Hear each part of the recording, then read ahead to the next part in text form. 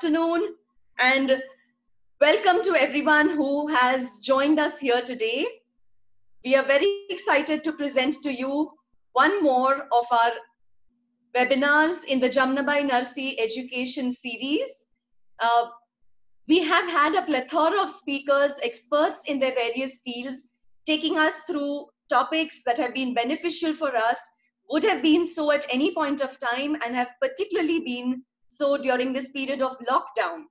What started out as an endeavor to cater to the needs of the parent community by the three Jamnabai Narsee schools under the umbrella of the Narsee Munji Educational Trust, we realize now has reached far and wide, and special gratitude for the same is owed to Mr. Sujay Jairaj for conceptualizing and facilitating once again new age requirements. I, Sonali Gandhi, am your host, and I'd like to remind you, attendees, do send in the questions that you may have on your mind using the Q&A feature.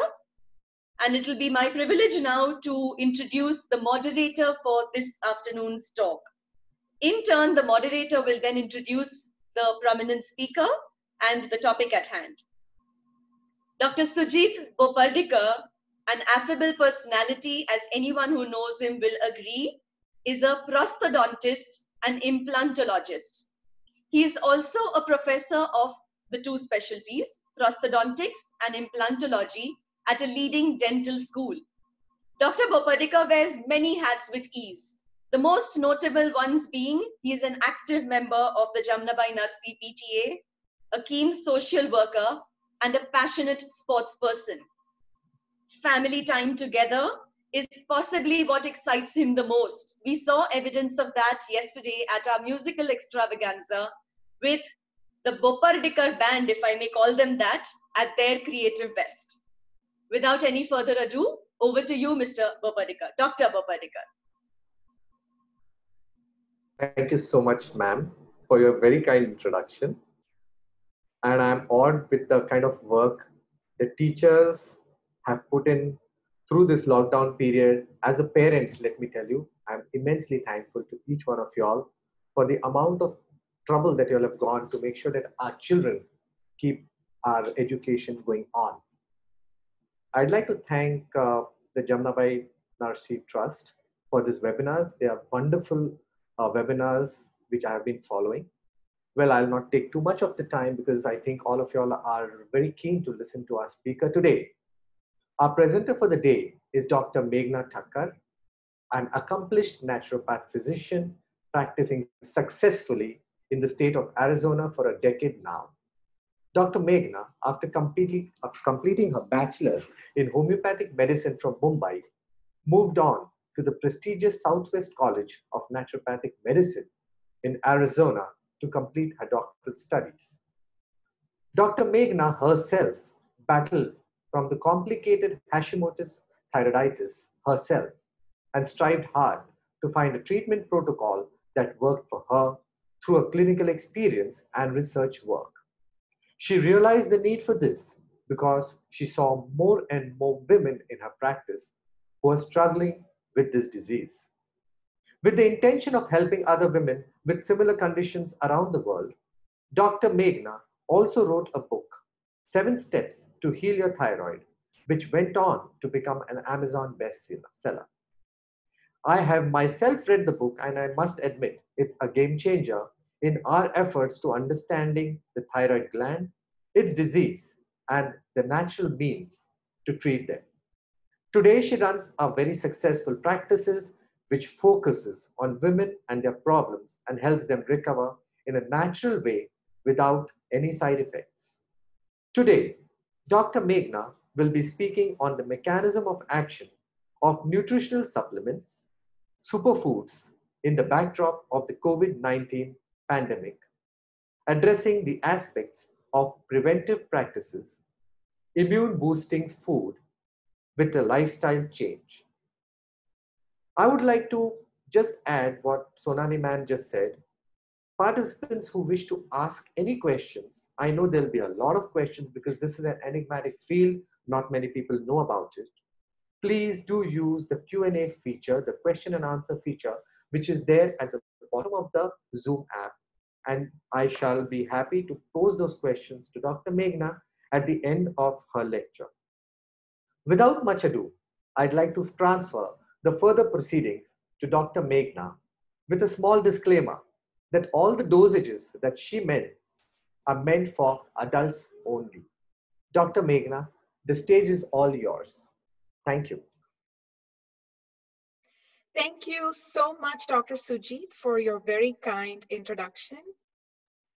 Thank you, Sonali ma'am. Thank you, Sujay. I am extremely excited to be here today and share this important information with all of you. I'm going to share my screen so the participants can view that, and that'll help with the presentation.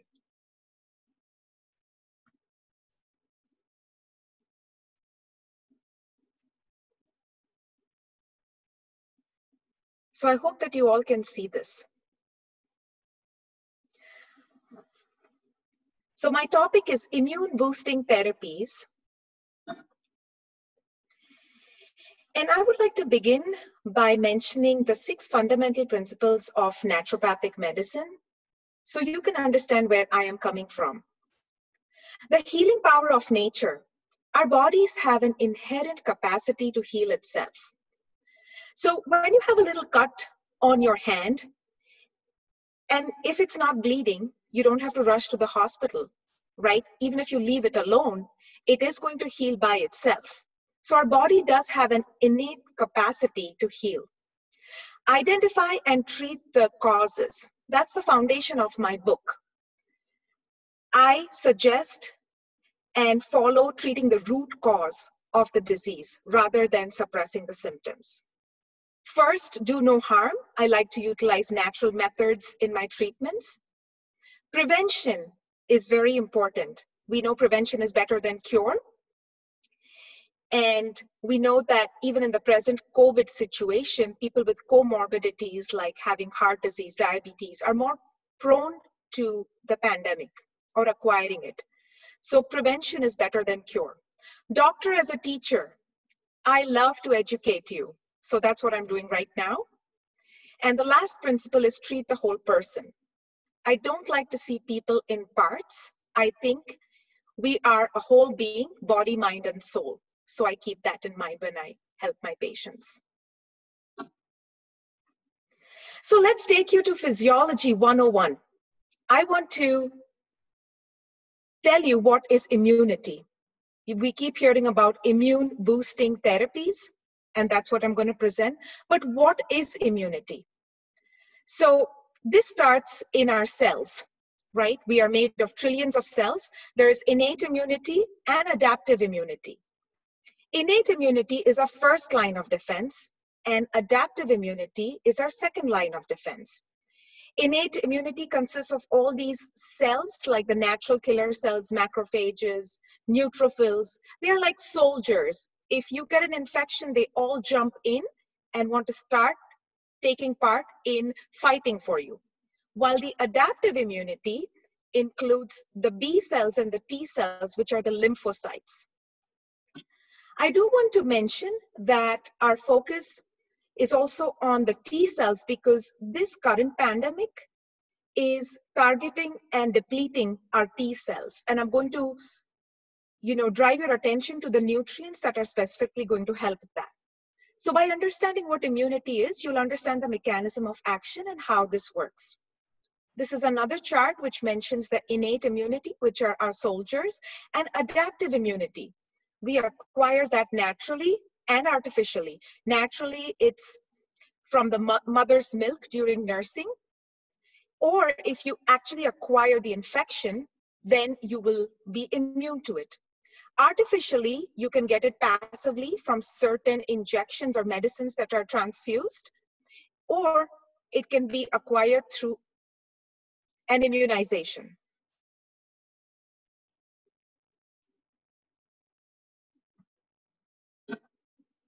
All right, so what determines your immune status? Like, how do you know if your immunity is good? By a simple blood test.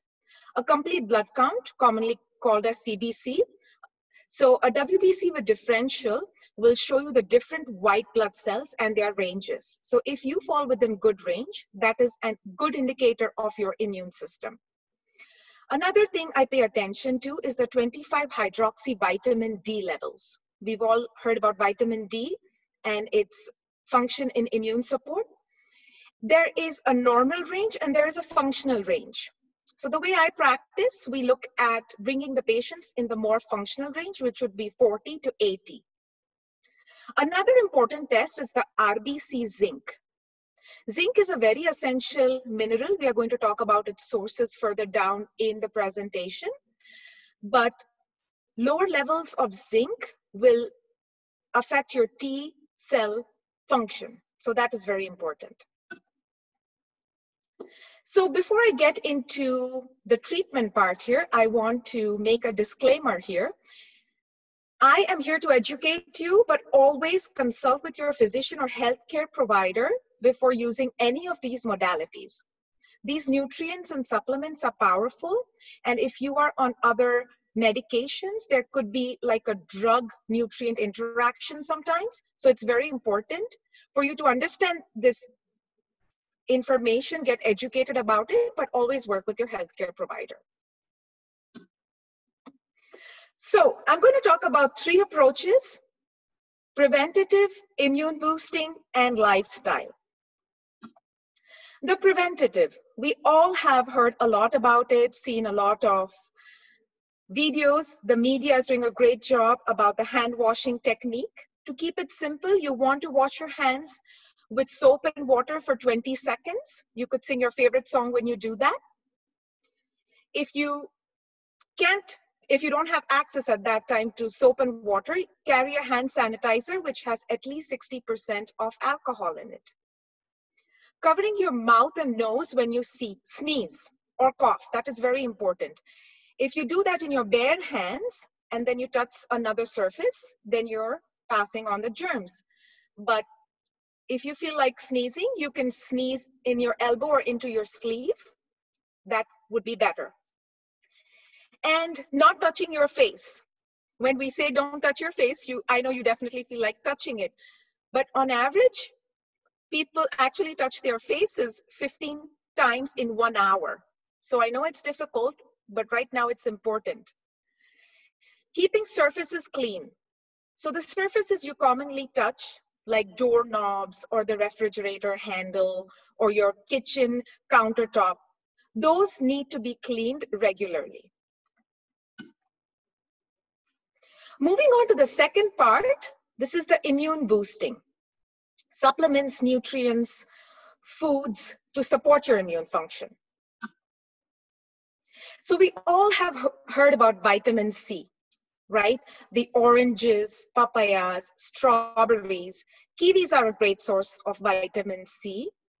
Green leafy vegetables like spinach and kale, bell peppers. So what does vitamin C actually do?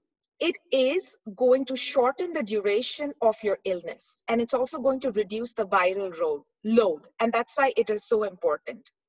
I want to bring your attention to the dosing that I am suggesting in my slides. I am asking you to use 1 to 3 grams orally. This is not a daily dose. This is to support your immune system. When you're using any natural nutrients, the therapeutic dose is usually a little bit higher. So to achieve an immune supporting function, you need to be at this dose of 1 to 3 grams daily right now. That is a suggestion. Now, best is to get your nutrients from your food, right? Food is medicine. I always say that. But sometimes because of our soil being depleted from the nutrients, we are not able to get everything from our food, and that's why the supplements help. Another good way of using vitamin C, or a good way of introducing it, is liposomal vitamin C. It is better absorbed that way. That way the vitamin C is encompassed in a liposome.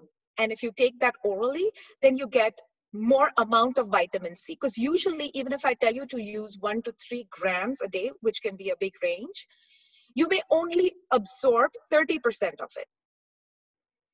because the rest of it is water soluble and it'll come out in your urine. And that's why you use a higher dose. But if you go more than 5 grams, then you may be sitting in the bathroom with loose stools. Okay. Moving on to the second vitamin, vitamin D. I know we ask you to go in the sunlight. It's the best source of getting vitamin D, but other foods like egg yolk, cheese, mushrooms. If you eat seafood, then salmon, those are good sources of vitamin D. 5,000 IUs daily is usually an average dose for an adult. My patients here, I usually recommend 4,000 to 5,000 IUs, but very importantly, I always check their blood work. Vitamin D, along with vitamins A and K, is a fat-soluble vitamin, which means that we can build up on these vitamins in our body. We do not want to cross a limit that it could be a toxic burden in our body. So that is why it's very important for you to do a blood test and use the right dose that is good for you, rather than using very high doses. Vitamin D also helps support our innate immunity, the first line of defense. That is how it works. Vitamin A. Vitamin A, like vitamin D, is a fat-soluble vitamin. When I say it's a fat-soluble vitamin, I want to suggest that you use it with a meal or a snack which has some fat in it, like ghee, or like nuts or seeds, or avocados. Those are good sources of fat. And when you take this vitamin, when you're eating the fatty food, it's better absorbed into your system. Now, this is a very high dose of vitamin A, 10,000 IUs to 25,000 IUs per day. Regularly, I would probably recommend up to 5,000 IUs a day, not more. But this dose is required for it to help the immune system. Vitamin A, women who are pregnant need to be careful with the vitamin A dosing. This could not be a good dose for them to use. The good food sources are the fruits and vegetables, which are orangish red in color, like sweet potatoes, carrots, again, salmon if you do eat seafood, milk, and eggs. Vitamin A is very important, not only to support the mucous membranes and the first line of defense, but also it supports the T cell function. So it's extremely important during this time. Moving on to zinc. Zinc is an extremely essential mineral at this time, and it can be taken in divided doses, 30 to 60 milligrams orally. The good food sources are pumpkin seeds, beans, legumes, lentils, and seafood. So a lot of our Indian diet, which consists of the different dals, are very high source of zinc. So your kidney beans, garbanzo beans, tur dal, moong, all of those are good sources of zinc for you. You can sprinkle some pumpkin seeds on your salad as well. It's also available in lozenges. Lower levels of zinc affect the T cell function. And that's why when I mentioned the biomarkers, RBC zinc is a good test for you to do. And then dose your zinc accordingly. Selenium. Selenium is a very important mineral because it helps in the glutathione production. Synthesis of glutathione in the lungs. Glutathione is the master antioxidant. I talk about it a lot, even in my book. And right now it's very important because the glutathione production in the lung is essential because the current pandemic is affecting our lungs. So this will help the as an anti-inflammatory over there. So that's why it is essential. Brazil nuts are great to snack on. It's also present in garlic and sunflower seeds. Also, cold water fish are a good source of selenium. It plays a vital role in the thyroid health. I see a lot of patients with thyroid problems, and I use it in my formula as well because it helps the conversion of the inactive thyroid hormone to its active form, the T3. So let's talk about some foods here. Raw honey is excellent. It's a good demulcent, which means it's soothing. It relieves the inflammation in the mucous membrane. So if somebody is having a dry cough or a sore throat, it's best taken even like a tablespoon of honey. Do not give it to children who are less than 1 year old. It can also be added to your teas. Green tea, chamomile tea, peppermint tea. Add a tablespoon of honey. It's a great demulcent. It has antimicrobial effects, so it helps to fight infection. Garlic. Garlic will do wonders as well. So I know we use a lot of garlic in our foods anyways when we prepare Indian dishes. So I encourage you to add a little bit more. And when you crush the garlic, it forms this compound called allicin. And that is specifically important to reduce the inflammation and help heal, not only in the mouth and the throat, but it also affects your lungs. So it is that powerful. So use more garlic. Curcumin. Curcumin, our turmeric, you know, originated in India, but it's become popular worldwide.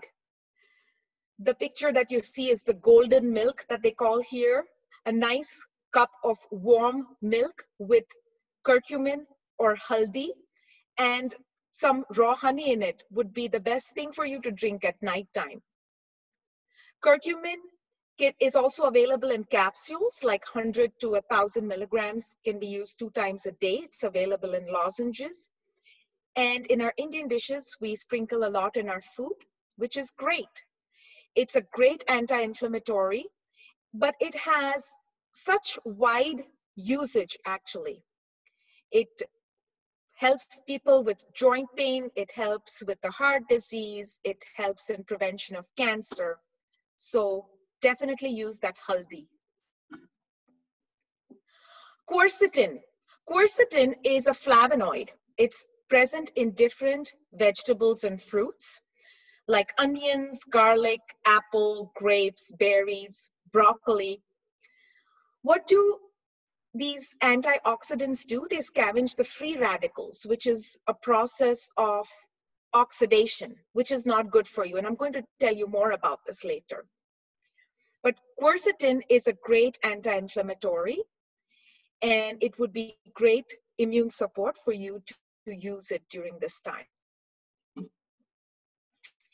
N-acetylcysteine. This is another fabulous supplement that you can use.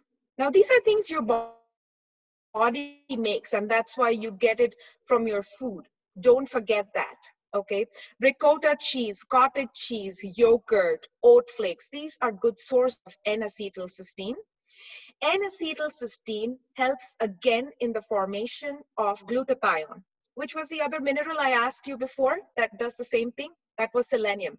Selenium and the NAC both help the glutathione production, which helps to heal the lungs. So it's very important. I also use this in my liver detoxification powder. It helps the liver detoxify. Everything that we put into our body, our liver is the organ that works hard to remove everything and filter out everything. So having NAC in your diet is a great thing that you could do. It also helps as an expectorant, you know, when you are congested. So people with sinusitis, it'll make your mucus more easily come out. So it's used like that as well. Melatonin. Melatonin, everybody thinks about it as something that we use to help us sleep better. Yes, melatonin can do that. We produce melatonin naturally, right? When the time is darker after the sun sets. It's a great antioxidant as well. So it helps to reduce inflammation. Good sources are tart, cherries, tomatoes, pomegranates, asparagus, olives, nuts and seeds, particularly walnuts, sunflower seeds, and flax seeds. If you decide to supplement with melatonin, I would always begin with a small dose, which is 5 milligrams. Some people have had a side effect of nightmares if they use melatonin. So I just want to bring that to your attention.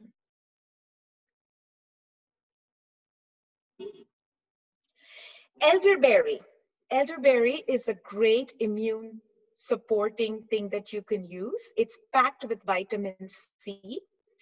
And this is a common thing we use in our household starting in October when the flu season begins, because it's immune supportive, it has vitamin C.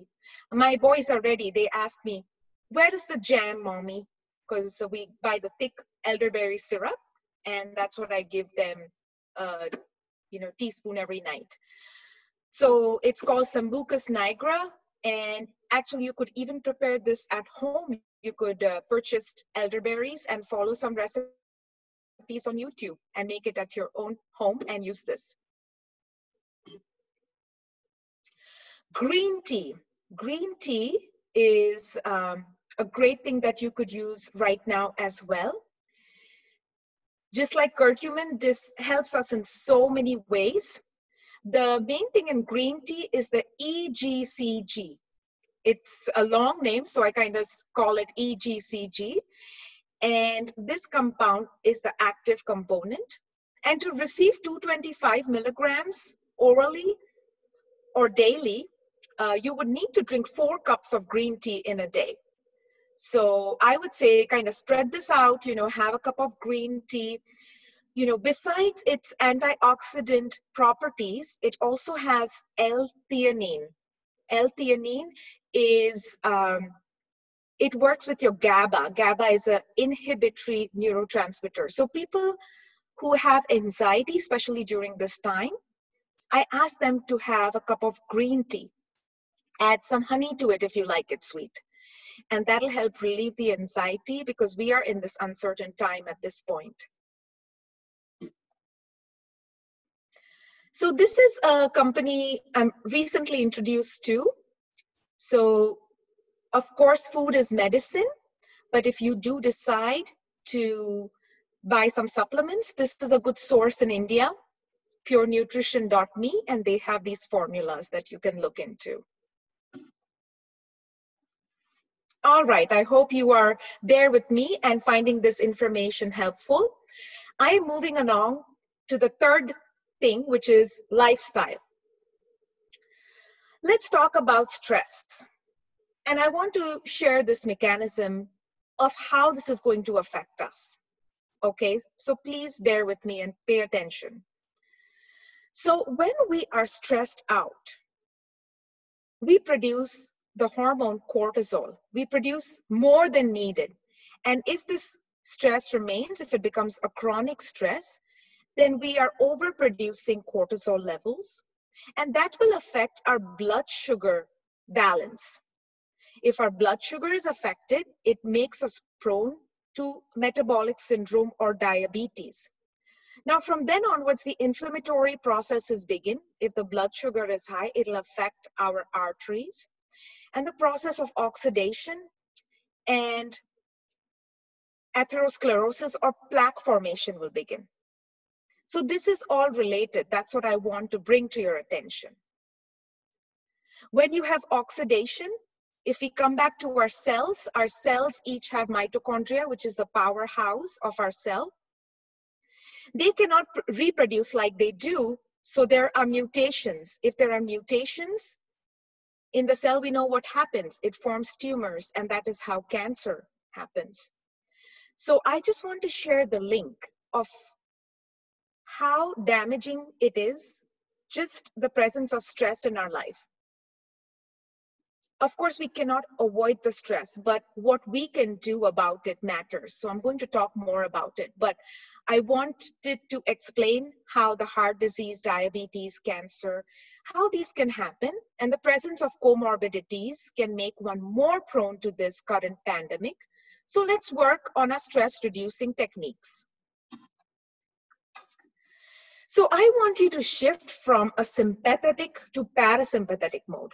Sympathetic mode is the fight and flight. We are always on the go, right? I think this crisis has helped us slow down in a way, rethink about our priorities. We're so used to the flight and fight mode that this slowing down is not helping. But you want to put yourself into this parasympathetic mode so that you can heal, so that you can reduce your stress, so that you can help your gut health. Now, meditation is a great practice, and right now is the best time for you to learn meditation if you are not already doing that. So many masters, teachers are teaching it online via Zoom. So because we cannot change our external world, we can change our internal world, and meditation will help you do that. Bring more awareness. How can we react to things? How can we control our mind? Those thoughts are going to come, but it is up to us how we respond to it, how we act. So it's important. I'm going to share this simple exercise that I write about in my book as well. It's called 4-7-8 breath meditation exercise. What you do is you inhale for a count of 4, you hold your breath for a count of 7, and then you breathe out for a count of 8. This stimulates your parasympathetic nervous system. That's why it's important to do this exercise. So if you're watching some news and you get affected and you get all stressed, just practice this 4 times, and this is going to help you. 4, 7, 8. Let's do it once together. Take a deep breath for a count of 4. 2, 3, 4. Hold it for 7. 2, 3, 4, 5, 6, 7. 2, 3, 4, 5, 6, 7, 8. It's very easy. 4, 7, and 8. Please practice this 4 times in the morning, 4 times in the evening, or as much as you want.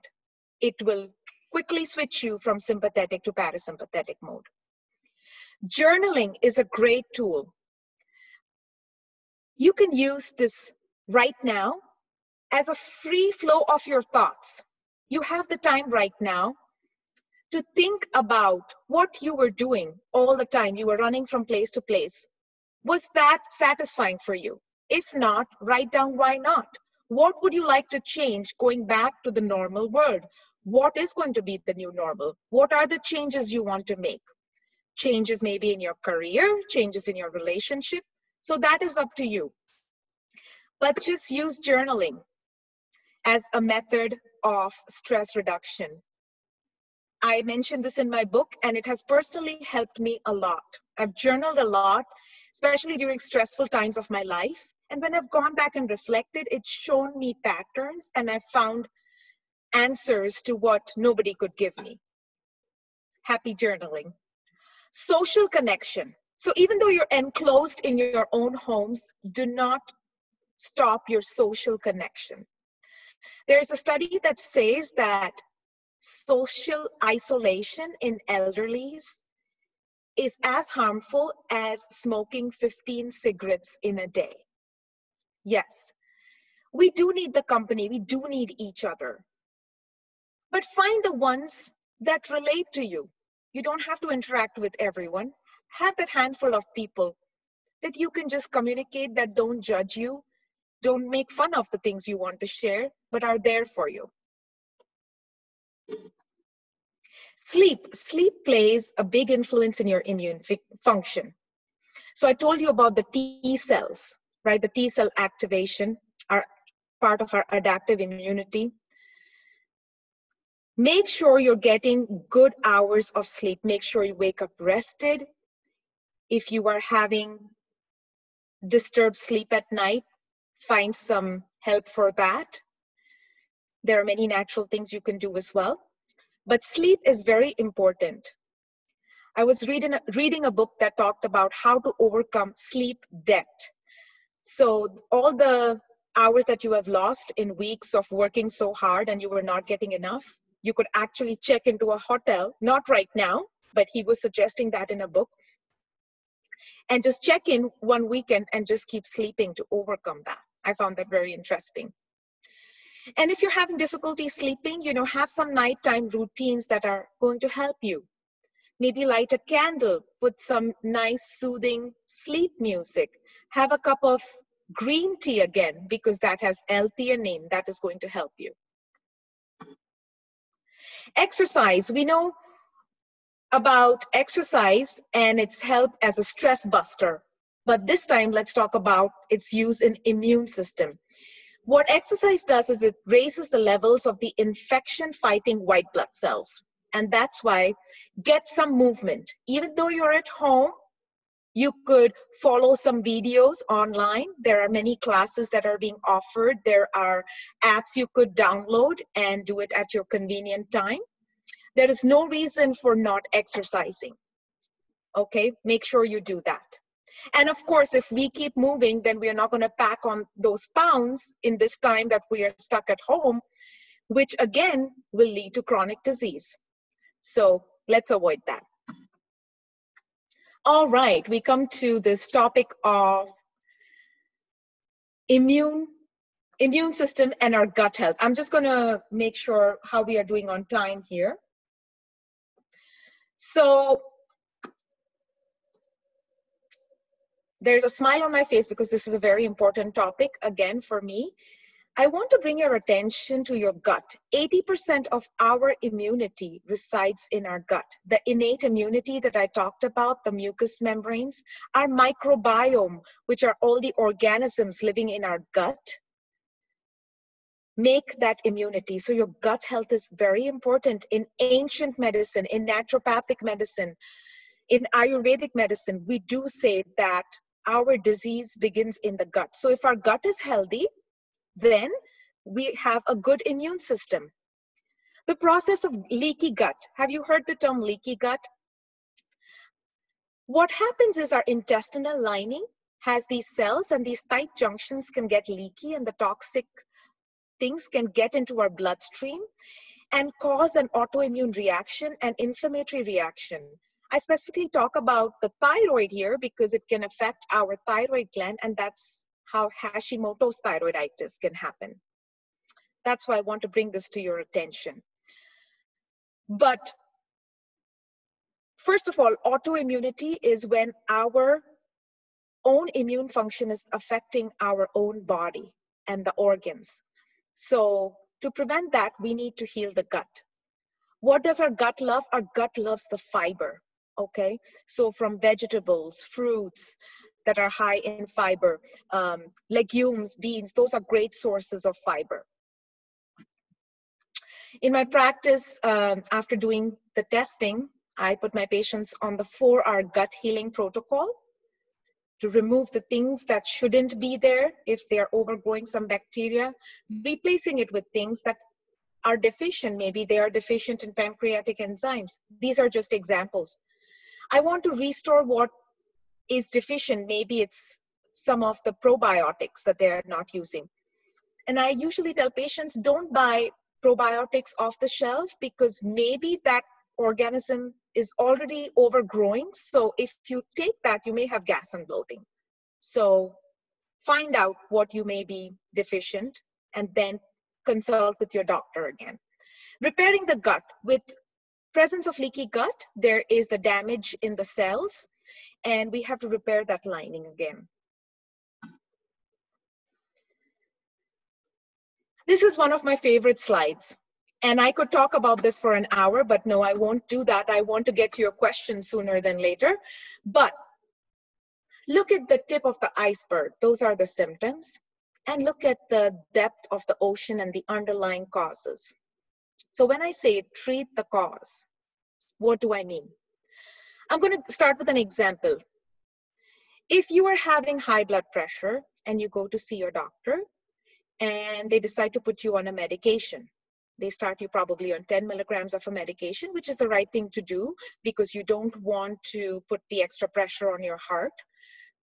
So you start using that medication. You're doing fine. You come back home. Your blood pressure is good. Maybe in a month or two, again, your numbers are off. So you go back. Maybe you're put on 20 milligrams. Okay, you come back home. Again, you are fine. All right, so pay attention. Your symptoms are improving. Your blood pressure is getting under control. But are you healing from it? If you stop taking the medication, will your blood pressure be fine? No. That's why it's important to treat the underlying cause. The medication is helping you during that time. But you also have to work on the underlying cause of the disease. That is very important. And the cause is different for every person. We are all individuals. I talked about the process of chronic inflammation and how the plaque formation can happen from oxidation. There are different hormonal balances. Let me give you an example of one of my patients with the thyroid. So when the thyroid is slow, everything is slow in our body. Everything is processed slowly. So the liver is not working well enough to process all the lipids. And in patients who have hypothyroidism, their cholesterol tends to be high. When I do optimize their thyroid, everything tests normal again. So maybe the statin that they were put on was really not required. Just telling you why it's so important to treat the cause of the problem. Digestion, we just talked about healing the gut. Detox issues. So there are so many things. And my book is called The 7 Steps to Heal Your Thyroid, because by layer, we go and find out what the cause is for each person.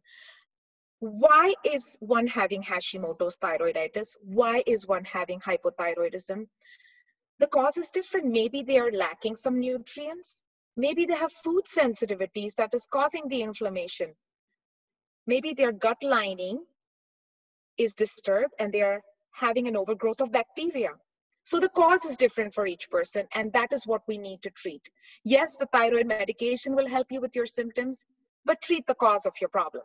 That is very important. Okay, I'm going to give you some tips here. I recommend that you practice the golden hour. Dedicate those 60 minutes in a day to yourself and only to yourself. You could do this first thing in the morning, or you could spread it out during the day.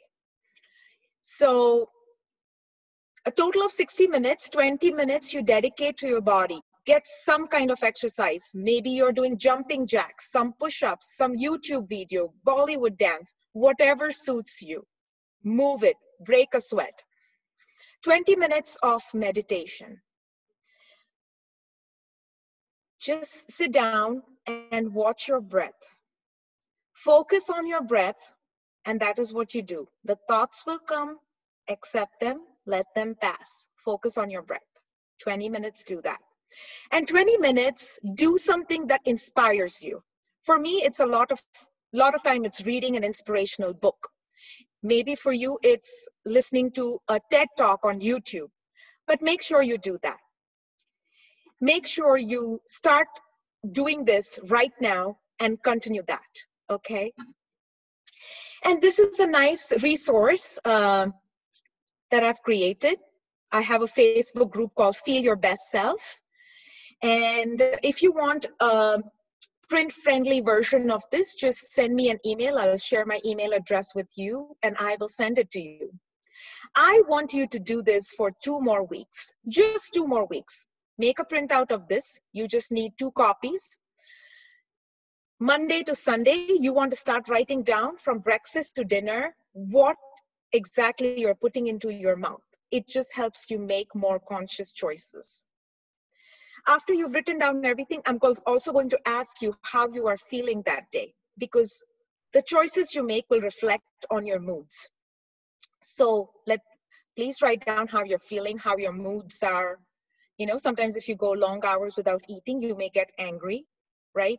So make sure how you're feeling. Water intake. The usual recommendation is at least drink half of your weight in ounces. So if you weigh 150 pounds, then you at least drink 75 ounces of water. I encourage my patients to drink more. You could even have up to 1 gallon a day, but at least that much. That's why I say at least. Write down how many hours of sleep you got, and did you wake up rested? Did you have any disturbed sleep? BMs are bowel movements. Yes, bowel movements are very important. They are a part of you. So what you put in, it comes out, and the consistency of it shows how your health is. Comes back to your gut. And practicing the golden hours. So check mark if you practice all the 3 things. This is a very easy exercise, but it's a very powerful tool. So I really want you to practice this for the next 2 weeks. Feel free to email it when you're done, and I'll be happy to give you my feedback. These are my supplements that are manufactured here in the US and I use for my patients and are part of my treatment protocol.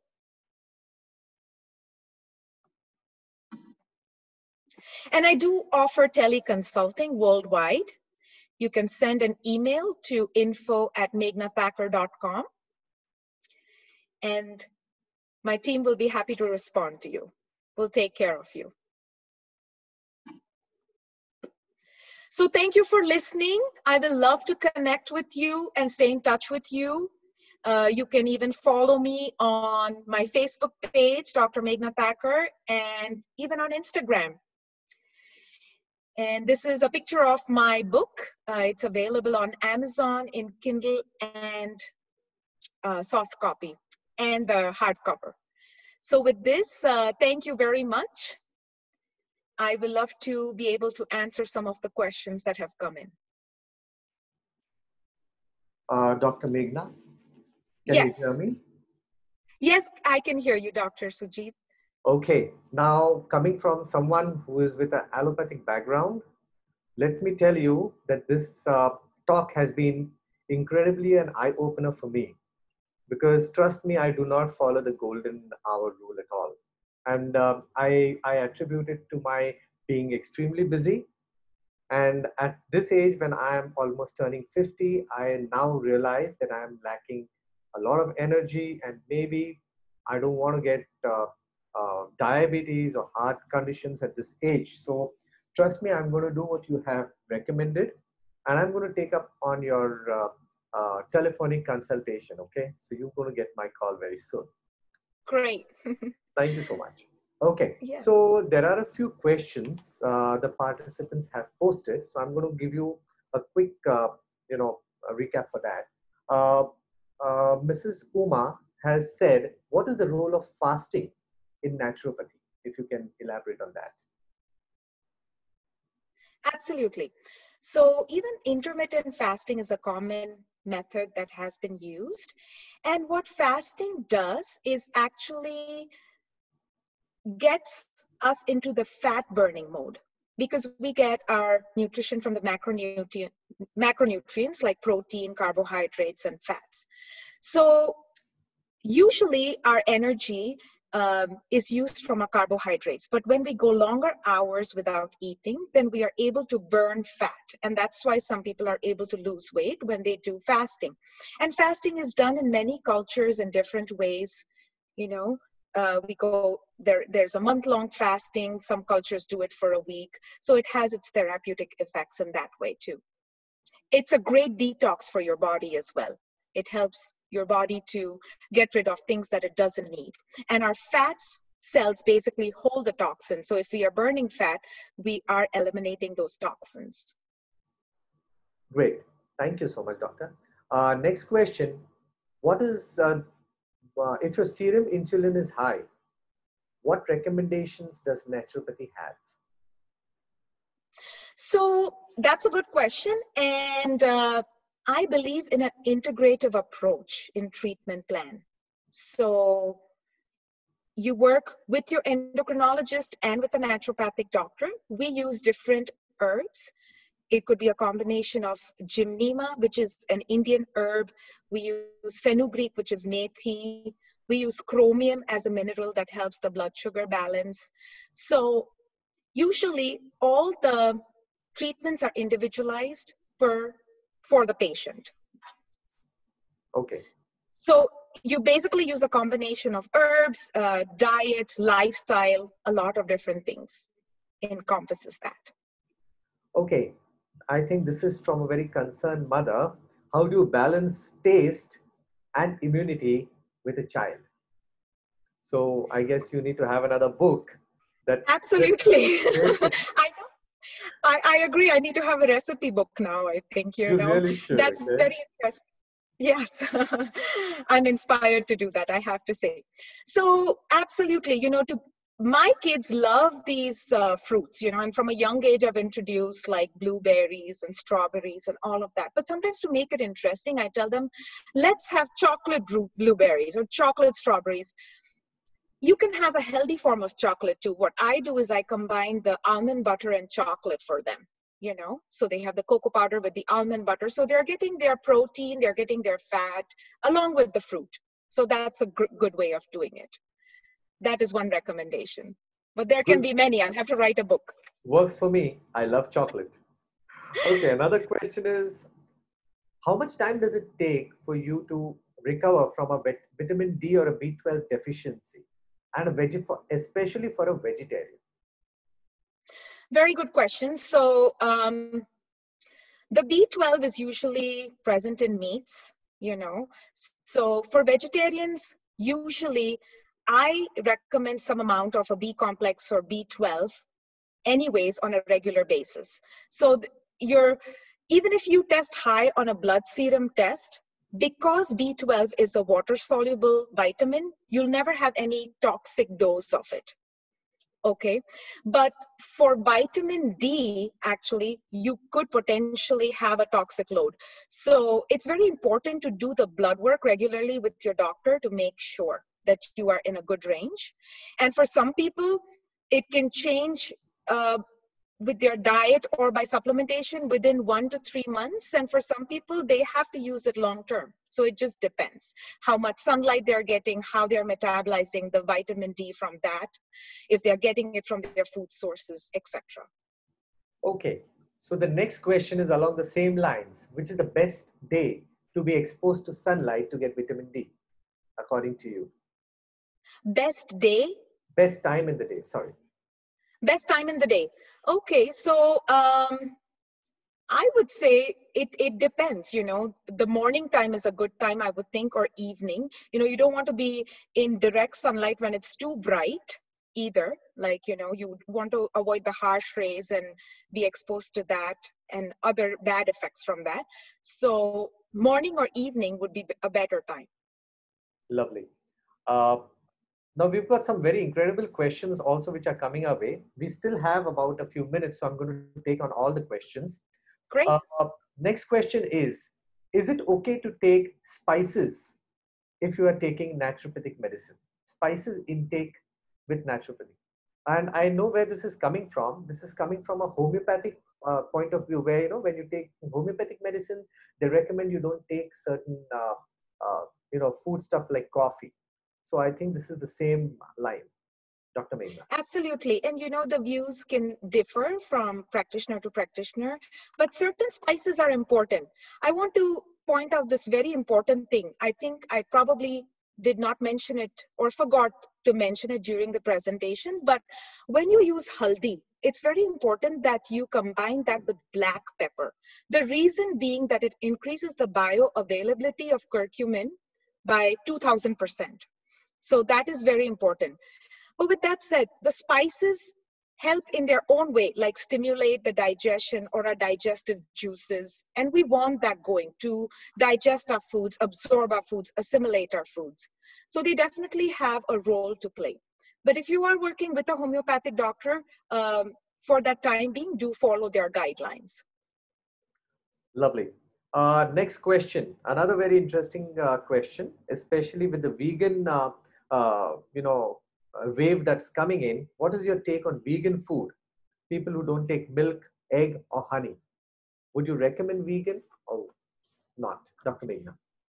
Yes, I think every person is different, and there are people who have different food sensitivities, especially to lactose, milk products. So for them, a vegan diet would be great. And I do think that you can get a balanced diet. For example, like I'll give you an example of my detox protein drink. It's composed of pea and rice protein. So it's a vegan-based protein drink. But when you combine the pea protein with the rice protein, then it gives you all your essential amino acids, 100% of that. So yes, you know, with that said, you can have a balanced macronutrient perspective in your diet if you follow a vegan diet. Lovely.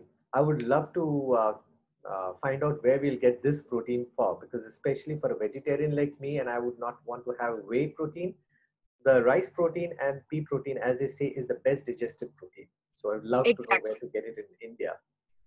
Uh, Having said that, which is the best cooking oil would you recommend, and how do you like to detox? Great.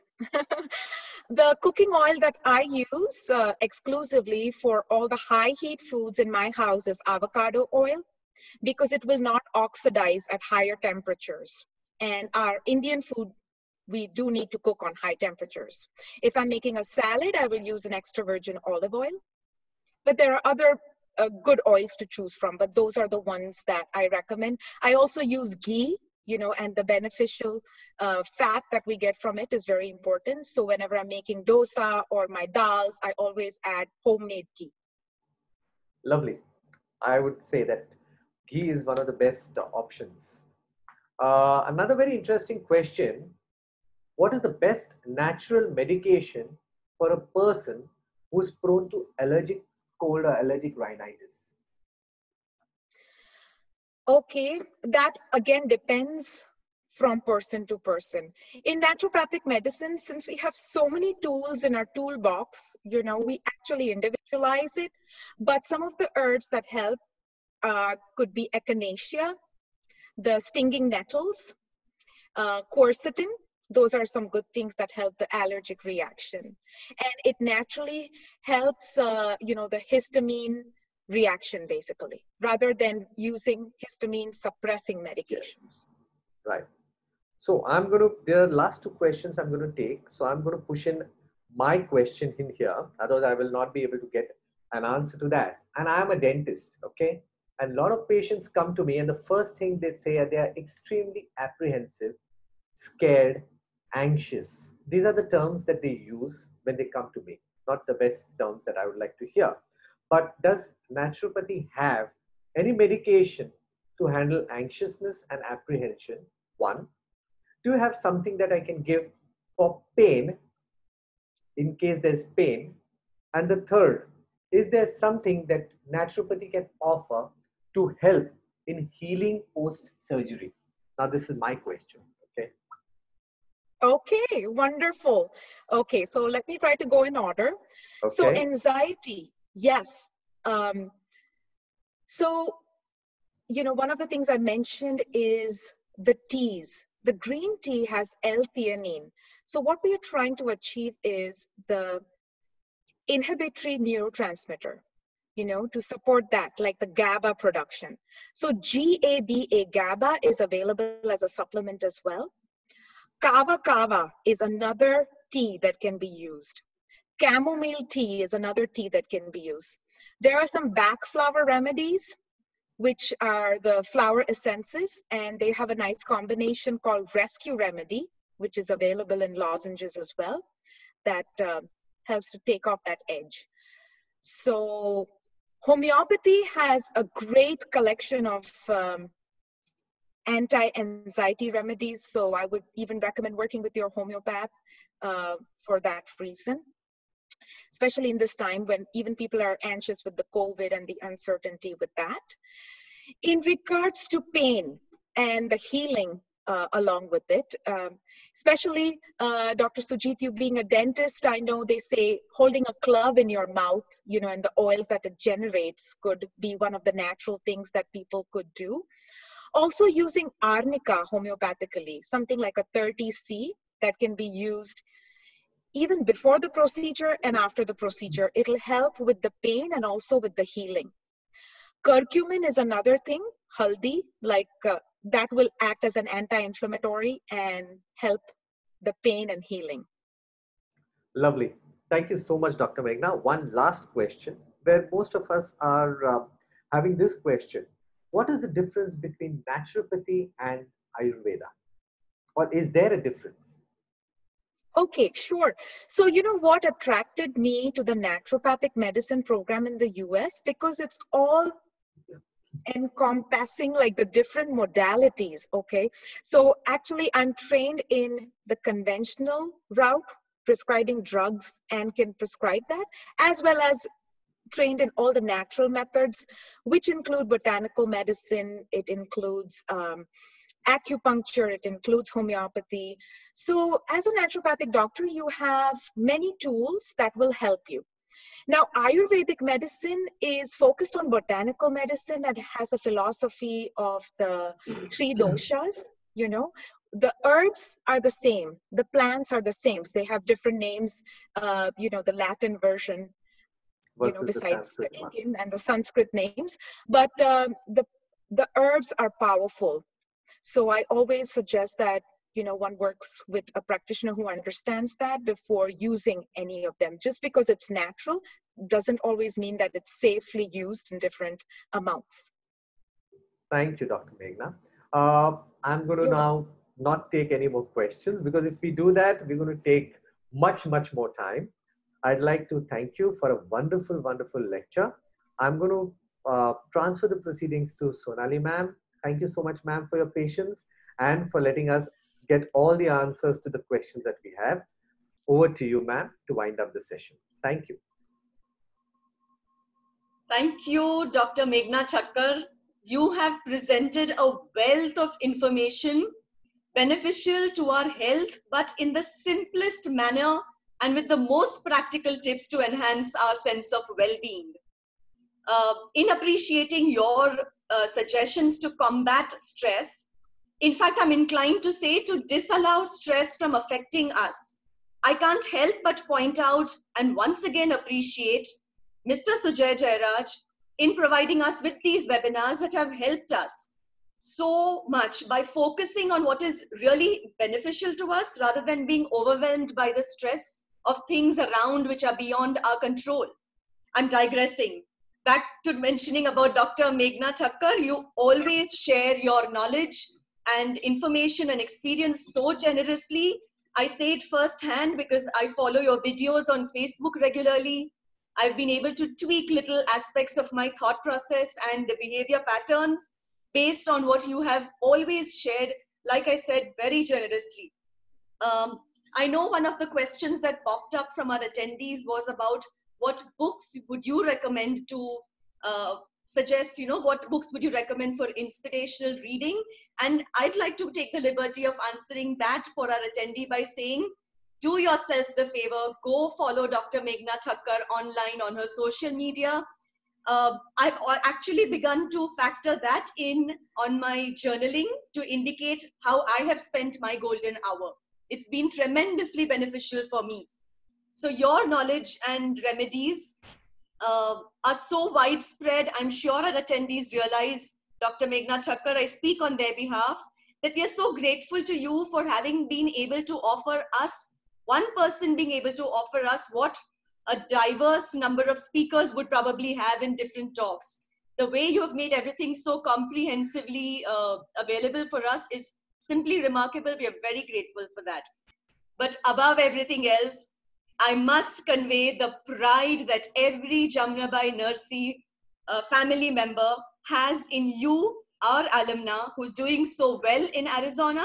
Why just Arizona? The world over, with the kind of reach technology has today. Thank you so much, Dr. Bopardikar, for being such a wonderful moderator.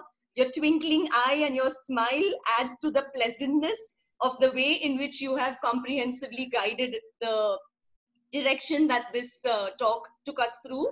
Thank you to everyone who participates directly or indirectly in making these webinars possible.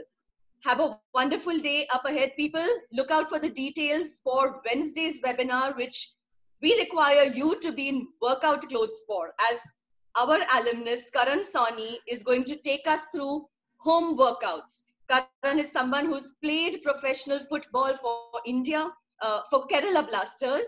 So please do look out for those links and hope you can join us in large numbers. Thank you once again to all the faces I see here as panelists. Have a great day ahead.